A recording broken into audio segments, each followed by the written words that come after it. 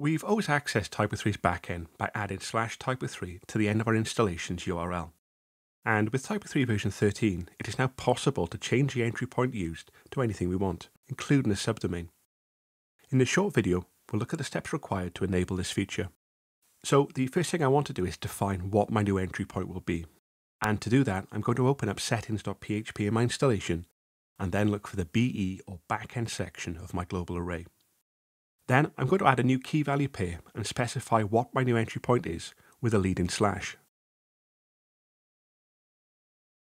Now the last thing we want to do is change it to something common like login or admin, for example.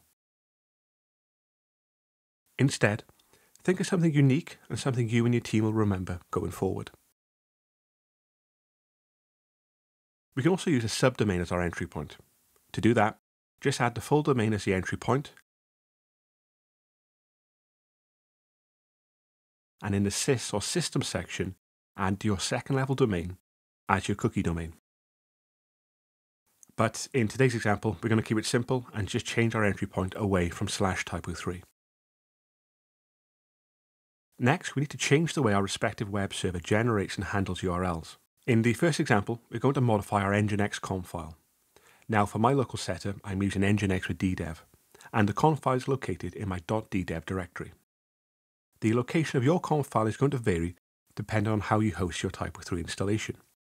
Once you've located your file, we only need to modify one line, and that's in the location /typo3 block.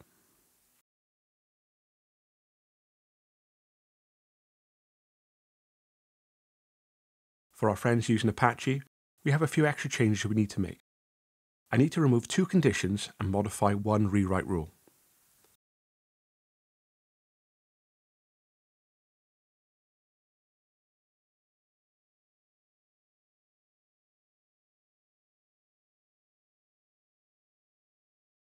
Okay, it's time to go ahead and test our change.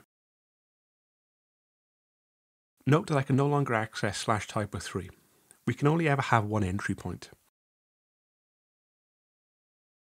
And if we have multiple sites in a single TYPO3 installation, each of these sites will use our new entry point. Don't forget, if you need to access the installation tool, you still need to do that via /typo3/install.php. And that's it for this video. Thanks for watching. I'll see you soon.